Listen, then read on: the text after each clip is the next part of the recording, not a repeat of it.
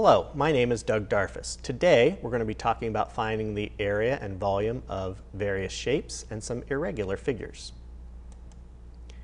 Finding the area under a curve or the volume of an irregular shape is something that you do in calculus very frequently. It is this concept that is used then in science and mathematics and a lot in engineering. By the end of this tutorial, you should have a basic idea of how area and volume are calculated and be able to use that information in a variety of different situations. Area is measured in square units. We want to find how many square units fit inside a figure. To find the area of a rectangle is fairly easy because a whole number of square units fit inside a rectangle. Some triangles are fairly easy because they either use whole squares or half squares. Other figures like the circle can be difficult, but we have formulas to help us with the areas of circles and other shapes. If we have an irregular shape, however, it becomes much more difficult because not whole or half squares fit inside the shapes, nor do we have a formula. Let me demonstrate. Let's look at finding the area of an irregular figure. Area is base times height, or length times width.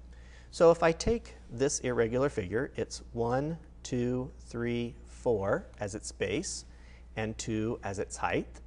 And so we could say it is 4 times 2, or 8 square units. However, we see that there are many squares that are not completely filled. For example, if I take this, that's not inside the figure.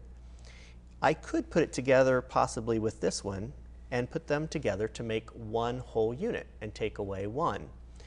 As I go through, I may find there's a little one with a big one, and maybe there's 2. As I look at this, there's about 3 squares that are not used in this irregular shape, and so I take away 3, and I'd say that this is 5 units squared. Looking at it, if I make the square smaller, I can get a better estimate of the area of the figure. Again, area is base times height. The base here, 1, 2, 3, 4, 5, 6, 7, 8, times 1, 2, 3, 4 gives me 32 square units. But now I have whole squares that weren't used. Here's a whole square that wasn't used. Here's another whole square not used. Here's one that's pretty close to a whole square not used. Maybe if I put it together with this little one, it would be 1. As I go through, I try to make up whole squares that were not used inside. I find that there's about 10 not used. So I subtract 10, and I get that this figure is 22 square units. Now, this unit is smaller than the other one. You can see that there's about 4 squares here that were as in one of the previous one. So I could take 22 divided by 4, and I get that it's about 5.5. Well, this is a little better estimate than we did when we had bigger squares. So I could make the squares even smaller. If I make them smaller, I could get even a better estimate for area. Again, I count across. Here's 5, 10, 15, 20, so it's 20 across. The height is 10, so this is 200 squares inside this irregular figure. But there are a lot of squares not used. Look at all these squares not used. And again, some partial squares not used. Again, we put the partial squares together to make one whole square. I find there's about 45 squares not used here. That means that this irregular figure uses 155 square units.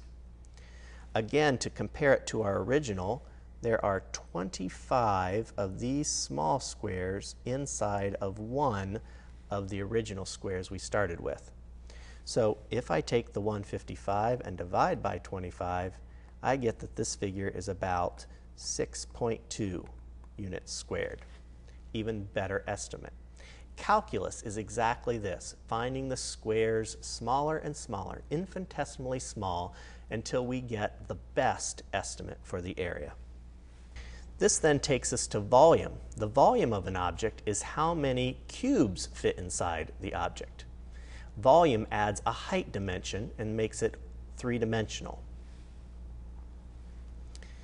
A prism is one type of object that we can find the volume of. A prism is where the top and the bottom bases are polygons that have the exact same size and shape, and they're parallel to one another. The basic formula for a prism is volume equals the area of the base times the height. Here we have 1 cubic centimeter, and we have a cube of larger, and we can see that 16 of the smaller cubes fit inside the base of the larger cube. And so we would say the area of the base is 16 square centimeters. We then add the cubes and stack them up and see that about 4 of them fit inside the large cube, and so it would have a height of 4. So if the volume is area of the base times the height, we would take 16 times 4, and we would get 64 cubic centimeters. Now for an irregular shape, this is a bit harder. If we want to find the volume of an irregular shape, we still find the area of its base. Here's the irregular shape that we used before. We found that it was 154 square units by taking away the squares that were not inside the irregular shape. We need to multiply it by its height. It has been made into a prism-like shape, and so it has a height of 7. If we take the area of its base, 154, times its height of 7, we get that the volume of this irregular shape is 1,078 cubic units. Another type of shape that we find the volumes of are pyramids. Pyramids are where we take all the vertices of the shape and they all come up into one point. The volume for pyramids is 1/3 the area of the base times the height. A cone is also considered a special case of a pyramid. The reason why the volume is 1/3 the base times the height is because 3 pyramids will fit into one prism when the bases have the exact same size and shape and their heights are equal. To illustrate, I'll use a cylinder, which is prism-like, and a cone, which is pyramid-like. If I draw 3 pyramids, which in this case are going to be cones, if they have the same area of the base as the cylinder, and the height of each cone is the same as the cylinder, then exactly 3 of these will fit inside of that cylinder.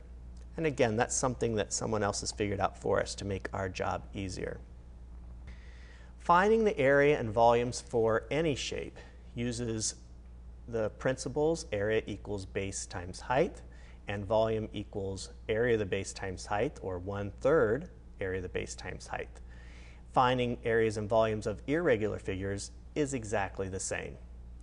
All you need to do is find out how many squares fit inside the base, and then either multiply by height or 1/3 the height, determining whether it's a prism-like or pyramid-like, and you can find the volume of an irregular shape. If it's not prism or pyramid-like, then you can do what we did with area.